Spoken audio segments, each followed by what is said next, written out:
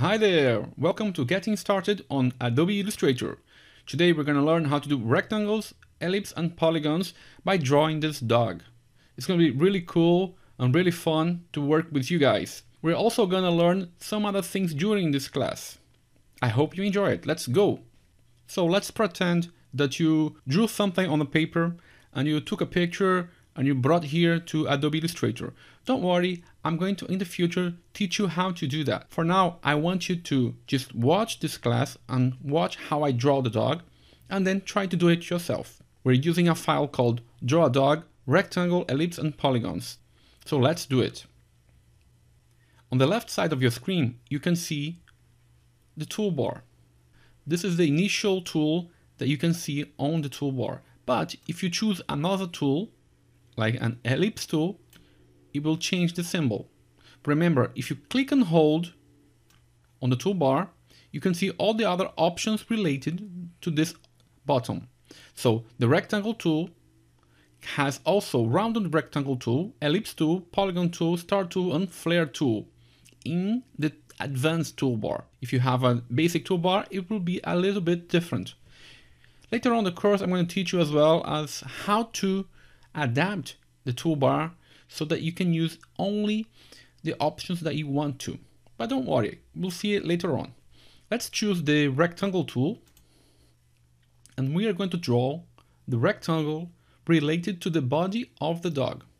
To draw the rectangle, you have to click with the left mouse button in one point of the rectangle, hold the left mouse button, and then find the other corner of the rectangle. It will draw a rectangle for you.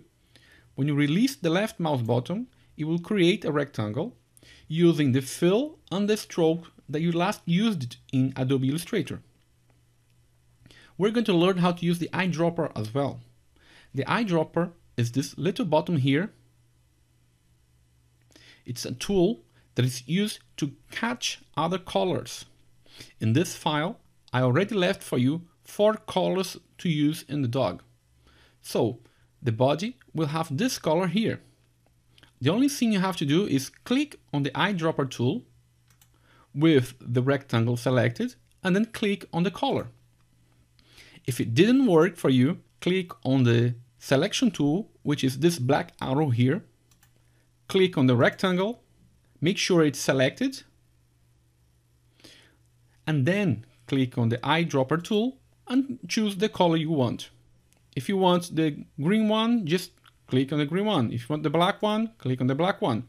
We want this one that has a fill color, which is a gradient, and has also a stroke. Isn't that cool? Now let's make the legs of the dog. We're going to make rectangles as well. So you click on the rectangle, choose a point, click and hold, and then you mark the end point. It's easy. The V, how come this time it already chose the correct color of the dog? That's because it will choose the last color that you selected. So let's make the other options as well. Let's make this one, click and hold. Let's make this one as well, click and hold. And the last one, click and hold. This is just the getting started class. Don't worry, we're going to see much more during the course. Look what we have here. It's a polygon. I can make this polygon by using another tool in Adobe Illustrator. It's really easy, really cool. All you have to do is go to the rectangle tool, hold the button, and choose the polygon tool. The polygon tool has 6 corners, and this doesn't have 6 corners. How can you do this? Don't worry, I'll show you. You click on the polygon tool, and you click just once on the screen in the artboard. Look what's going to happen. It says radius and it says size. You can reduce or increase the number of sides that the polygon has. Depending on the number of sides, it means that it will have a specific number of corners. Let's put 5, for example, and click OK. Look, It's easy, piece of cake, right? I want you to use the selection tool. You can either type V to use the selection tool, or you can go to the toolbar and choose the black arrow. If you click on the black arrow, it means you have selected the selection tool. With the selection tool, you can move the object around the screen. Really easy. Also, with the object, you can increase the size and decrease the size. You can also do some things on the shapes, on a specific shape. For example, this one, you can make it rounded as well. Isn't that cool? I'm going to press Ctrl Z a few times to go back and return to the shape I wanted initially. If you're on a Mac, it will be a different command. It will be Command Z. You can also go to Edit and do Undo Move or Redo Scale, okay? It's here, Ctrl Z, Shift, Ctrl Z. Undo and Redo. Now let's move the polygon to the right place. I'm going to click on the selection tool, click on the polygon, click and hold, and I'm going to put the polygon exactly where I want it. Look, it's easy. Really easy to build the dog. Now, what I'm going to do is, I'm going to copy the polygon and put it here. I could, of course, click on the polygon tool and click anywhere on the screen, and it will build one for me. But I want to teach you something else. You can use the selection tool, click on an object. In this case, it was on the polygon. And then you're going to press Ctrl C to copy. If you're on a Mac, it will be Command C. Usually, on the applications, we use Ctrl C and Ctrl V. In this case, you can use Ctrl V, but I want you to do a Ctrl F or a Command F. Why? Because if you use the letter F, it means you're going to copy exactly above the initial object. Ctrl F now. This means we have two objects here. They're the same. If you move the top one, it means you have another one, the original one and the new one. I'm going to press Ctrl Z to return the ear to the same exact place. Ctrl Z. Now I'm going to teach you something else. It's really cool. You can move this object in the same line very easily. How? If you hold Shift. So first you have to click on the object and try to put it here. If you hold Shift, it will place exactly in the spot you want it. It's really easy. By default configurations, the Shift button can help you move the object in 45 degrees. Look, it's very easy using this. Now I release the left mouse button and then I'm going to release the Shift button. Davi, there's something wrong. The ears supposed to be on the back. Why are they on the front? Don't worry, there's an easy command to put them back. You can click on the ear. With the right button of the mouse, you can go to Arrange and Send to Back. Look, really easy.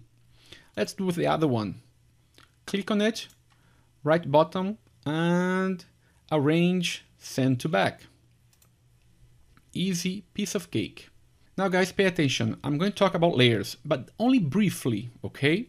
So if you go to Layers, that's this panel here, we'll have three layers. We have the color layers, the template, which is the image that I brought, and the dog itself. We can have more layers if we want, don't worry. And we can rearrange also the objects here by clicking on the object and put it on front. I'm going to do Ctrl Z now. I want to draw the eye, but the eye is going to be here above this rectangle, above the body, which means I can accidentally move the object which I don't want to. So what I'm going to do is I'm going to create a layer just for the face, just for the eyes, the nose, and the mouth. So let's go. How do you create a layer? Don't worry, we're going to talk about layers in details later on. Just click here on create new layer. And I'm going to double click on it and write face. Because this layer is selected, all of the new objects that I'm going to put on the artboard is going to go to this layer. So let's now draw an eye here. But before we start drawing, I want you to lock the dog. So I'm going to click here, unlock the dog. What does it mean?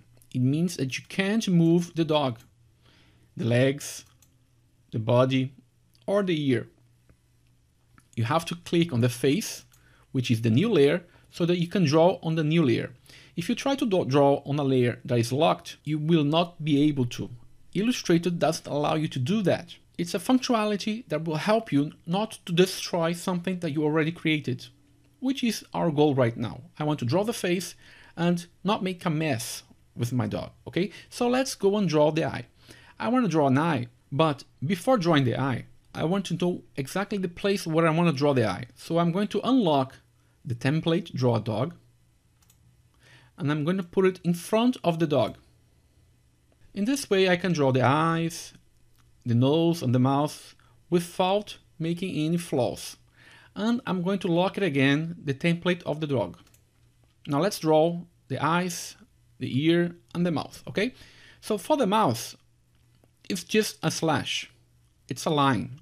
So I'm going to click on the line here and draw a mouth. But look at the mouth. I can't draw it like this. Why? Because I have to select the layer which is not locked. So I'm clicking on the face again, and now I'm going to be able to draw the line of the dog. Let's draw a rectangle here for the nose. I'm going to click and hold here, choose the rectangle tool, and draw a rectangle. And I'm going to click on the eyedropper tool and choose this color.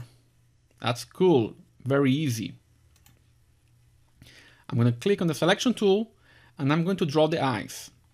Now guys, pay attention. I want to zoom in and zoom out. One way to zoom in is using Ctrl+,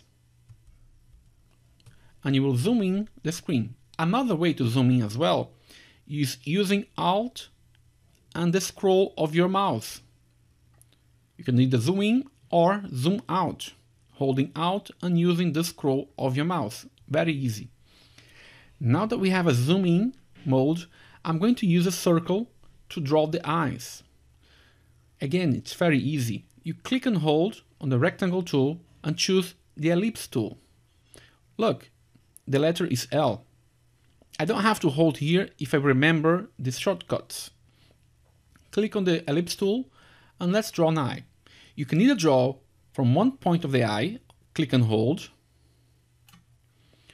or another way to do it, it's to put in the center of the eye, click, hold, and then click on the Alt button. The center of the eye will be the place where it's going to start creating the circle. Very easy. I usually like to build only one eye and then making a copy and put it on the other side. So I'm going to click on with the selection tool and delete this one. And the other one, I'm going to zoom out and click on the eyedropper tool and click on the black. And now I'm going to zoom in again. You can also click on the selection tool to make the eye bigger. Look, I'm going to make it a little bit bigger here and here as well. And then you can make another circle as well for the inside of the eye. I'm going to click on the ellipse tool, more or less here, and click on the Alt button. Like this, and click on the selection tool to position it on a better place. For example, here. David, both of the circles are black. Okay, don't worry.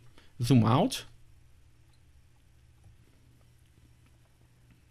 And you can use the eyedropper tool on the white color. And when you click on the selection tool, you can now see the eye. Remember, the inside of the eye had to be selected. Now guys, let's make a copy of this eye. I'm going to zoom in again. And I'm going to use the selection tool to select both eyes and make a copy. Ctrl C. I'm going to Ctrl V now, just to show you. Look, it's positioned here. If I used Ctrl F, it would be exactly above it. This time I copied two objects, the larger circle and the internal circle. I'm going to click, hold both of them and leave it here, more or less. Yeah, I like it. Let's make the eyebrow with a dash. And the other one. Look, what happened to the eyebrow? Well, I didn't select any strokes, so let's go to Properties.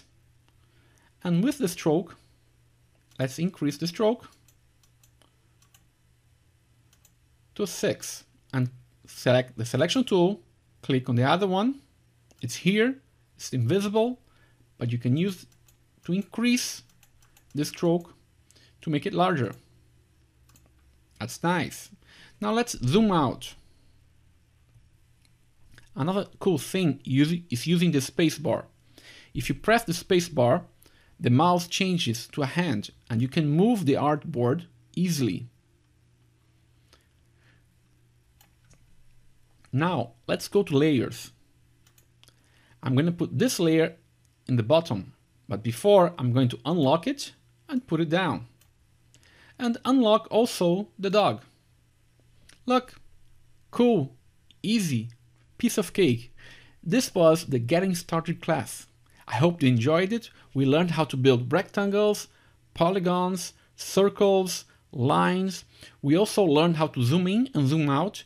We also learned the space bar to move the artboard, to copy objects, multiple objects, and also to move the objects with the selection tool. Moving in a straight line, up, down, left, right, or in 45 degrees as well, by holding the shift button. It's really easy, guys. I hope you enjoyed it. This is it, and I'll see you in the next class.